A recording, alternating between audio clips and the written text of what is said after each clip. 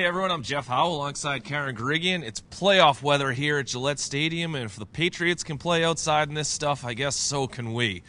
Gonna need some ski goggles because the wind is just whipping right in our eyes right here, but we'll get through this. And with the Patriots in the bye week, let's take a step back a little bit and discuss the week that was, as we usually do here on the Blitz blog. And the number one story, the Patriots beat the Bills. They were clearly the better team, and in a game that was a little warmer than this, but there was still plenty of stuff falling from the sky, and they wrapped up the first-round bye because of it. Yeah, actually, it was a torrential downpour at times, and they rode on the back of one LeGarrette Blount to beat the Bills. He was everything in this particular game. 189 yards on the ground, 145 yards in kickoff returns. You couldn't do much more than what LeGarrette Blount did. He's been a revelation, to say the least. Blount's performance was really an epitome of that game. It was the Patriots willing themselves to a victory that they absolutely needed for the bye, and it was the Bills who just kind of let them run through them because they had nothing to play for. And sometimes it's good to go into an off season when you're not as banged up because you don't have to absorb the type of contact of a 250-pound bowling ball running straight at you. Number two, the other big story, and we'll continue to monitor this as it develops throughout the offseason here, especially this week. Josh McDaniels is interviewing with the Cleveland Browns this week to potentially become their head coach. They fired Rob Chudzinski on Sunday night, surprisingly, after just one season.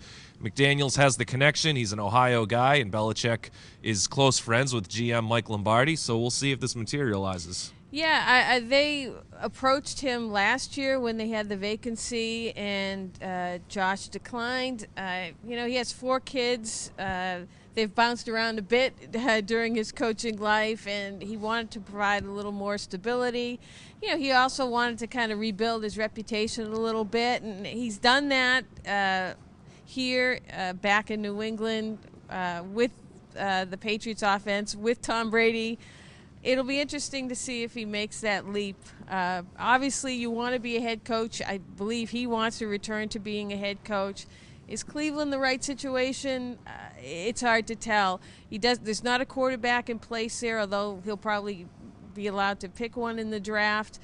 The ownership, it's hard. They just can someone after a year. Is that stable? We'll see. It's going to be an interesting decision for Josh McDaniels. Yeah, you hit on the big downfall there is the lack of stability, and nobody knows more about the power of a good owner and what that can lead to for the rest of the organization than McDaniels, Belichick, and everybody here in New England with Robert Kraft running the show. So I wouldn't be surprised if that was probably at the top of the potential negatives in taking that job. More important storyline, at least this week, that it's more definitive anyway. Logan Mankins has missed 2 practices with an ankle injury. Devin McCourty has returned after missing a week with his concussion. Patriots might just be resting Mankins. I mean, we know he's as tough as they come. He had a walking boot in his locker on Monday. But again, he played through it Sunday, and I don't think there's anybody who would really expect him to miss a playoff game. No, I mean, we saw him play one year with a torn ACL. This guy is as tough as there is.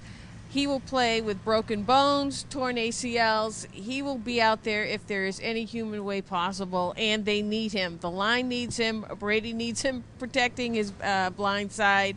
So I would expect Logan Mankins to be able to play next Saturday. Yeah, absolutely. And in keeping with that theme, there is absolutely no way we're going to sit here and complain about the cold knowing that Logan Mankins played an entire NFL season just about on a torn ACL. We are going to wrap it up from here. You can follow all of our work this week, next week, all the way through the playoffs on BostonHerald.com and the Blitz blog.